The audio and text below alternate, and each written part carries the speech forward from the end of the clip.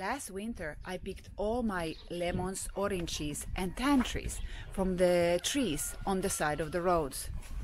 In this video I want to take you for a walk and let's see what Greek nature has to offer now in the late spring and early summer. My name is Lena and this is my life in Rhodes. Welcome to the channel.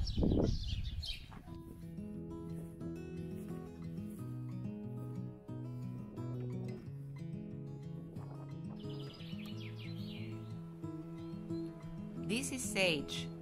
There's a lot of it here in nature. It makes really good fresh tea. Smells lovely.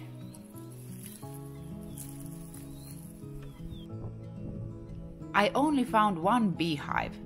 Usually there's many of them around here, but today I just found this one.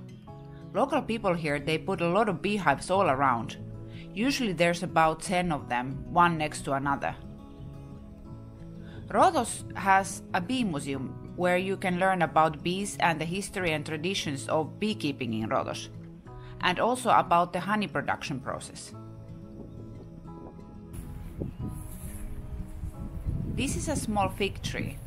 They grow pretty massive and they need a big space. There's no fruits yet on this small one. Behind this fig tree there's a cactus with a lot of fruits on it. But they're not ready yet. When the fruits are ready, they will have a red color.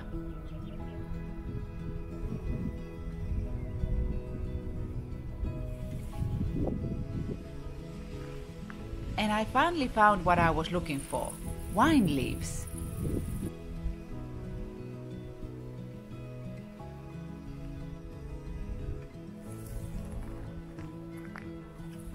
And more cactus trees. I'm just gonna turn the camera. And here grows more sage.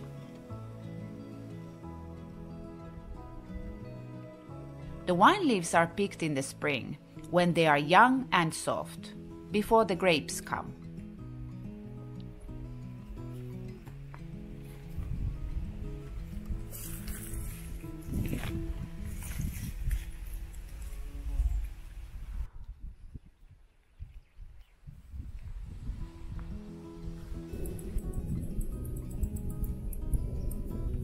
This is a copper bush. I have to be careful, it has sharp spikes. Coppers have really beautiful flowers.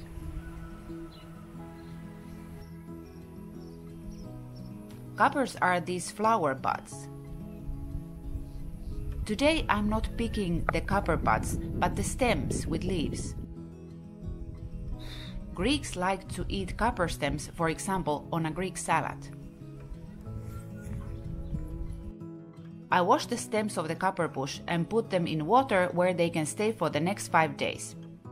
Until then, I change the water twice a day. I put a plate on top so that the stems stay completely underwater.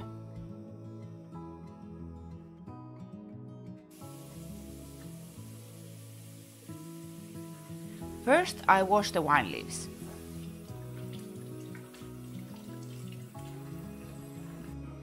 Then I put them in boiling water for a few minutes so that the leaves soften and then they are easy to roll.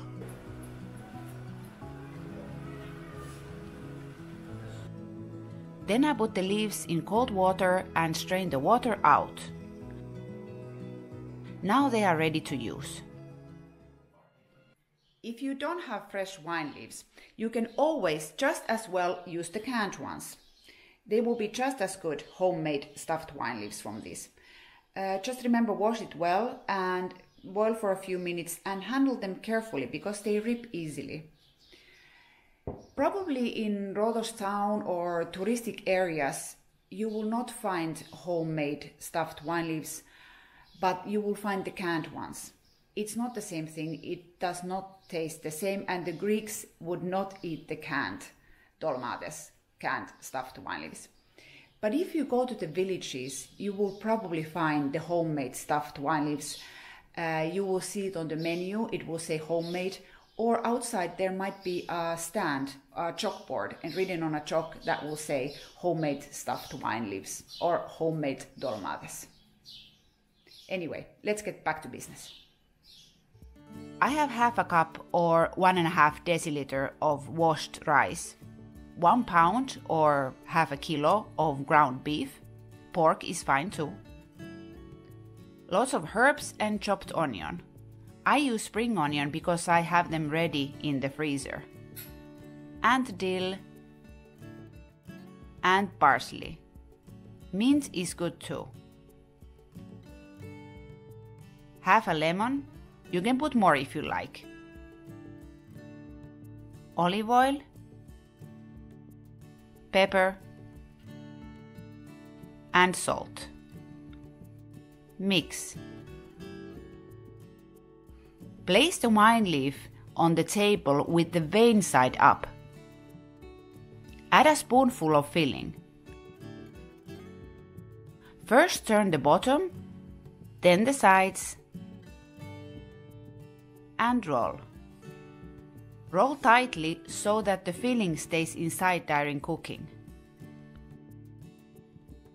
This will be a pretty small batch because I don't have a lot of leaves. If you make, for example, a whole can, make double filling. You can also make the filling without meat. These are a bit time consuming, so it's more fun to do them together with company. First place a couple of leaves so that the rolls don't burn to the bottom, and a few slices of lemon for flavor. Then put the rolls tightly one next to another.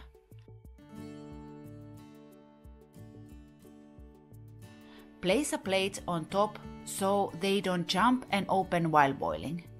Olive oil and enough water to cover the stuffed wine leaves.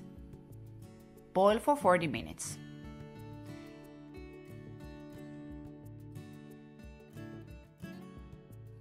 I made lemony bechamel sauce, but tzatziki or another yogurt-based sauce works well here.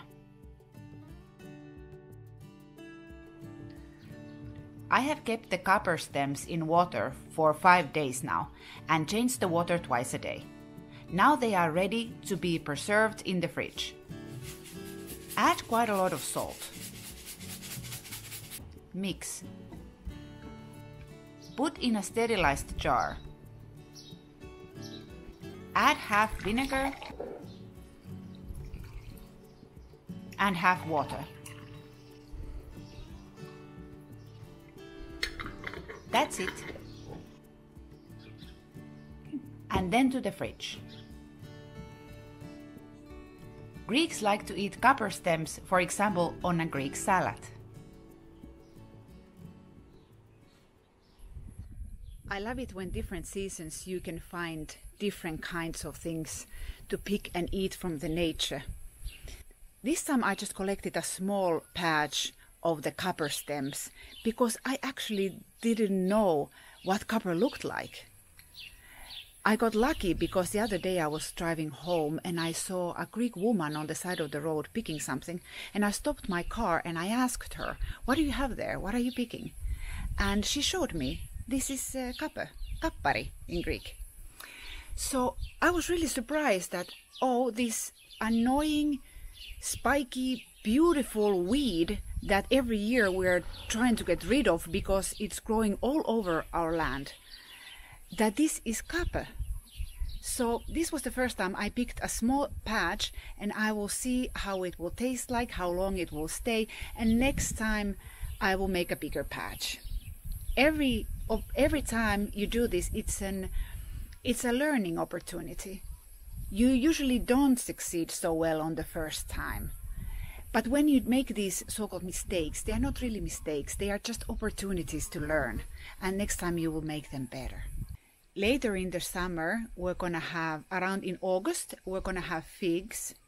They grow all on the side of the roads, and I'm gonna go and pick them. One time I picked figs and I dried them. And even I checked them really carefully. There was a worm inside in one of them, a small worm. and they were all ruined in the jar. So this year I will not try to dry them. I also talked with a friend of mine, and she said that the same thing happened to her figs. So this year I was thinking to collect them and make jam, if that will succeed better. I love now in the summer season we're gonna have peaches and plums and apricots. I also have these trees in my yard, but they are still very young. They are not gonna give any fruits this year. But here's the plum. It's only a couple of years, but it's already 2.5 meters. It's doing awesome.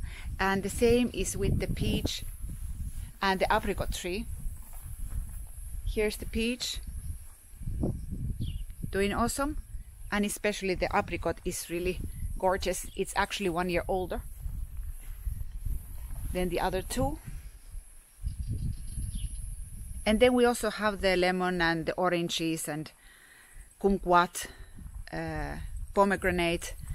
For sure we're gonna have some. We already last winter we had a lot of lemons and a lot of kumquat. I made jam out of kumquat. It was a success, was nice. In the summer season will also be watermelons, grapes, strawberries and cherries. This is all I have for today. I hope you enjoyed this video and thank you for watching.